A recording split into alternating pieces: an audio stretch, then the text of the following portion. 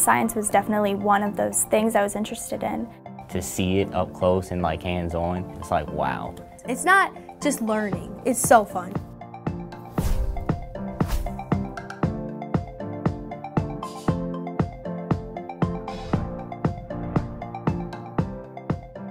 Biotechnology, that's an interesting word.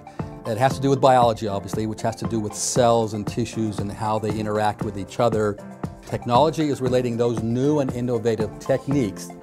Any student in Howard County, high school student in Howard County, can take the Biotech Academy. We have a full on-campus curriculum where the kids go into more in-depth, and they actually sequence a gene and they put the sequencing of the gene into the international databases, so they become kind of a published author. Then the other half of the kids go out and work in different research labs, and they also participate in novel research. We got to investigate a made-up crime scene. At first, it was a lot of pressure. It's a fast-paced class, but I've grown a lot from just being in this academy. It's a GT class. It's for students ready for challenging and rigorous coursework. The Academy offers students the opportunity to learn what the biotechnology career field is all about.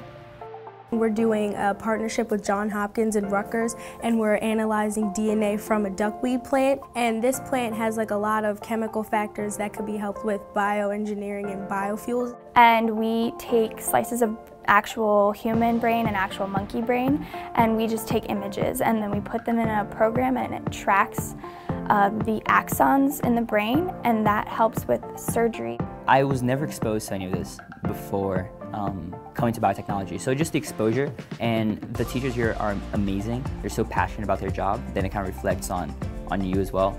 The teachers are experienced. I know they're taking courses, they're credentialed, they have had positions either in academia or in industries, so they have a real-world knowledge of what the biotechnology world is about and how to impress that upon the students.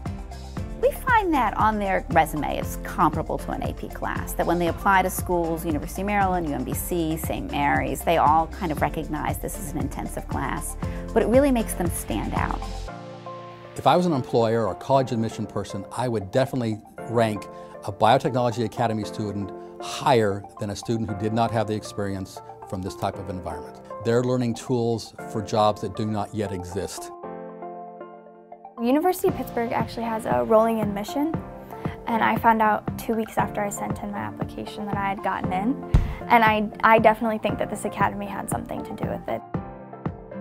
What are the benefits for me of being a mentor, and what are the benefits for my organization? There are too many to count in reality. I get to interact and give back to the next generation.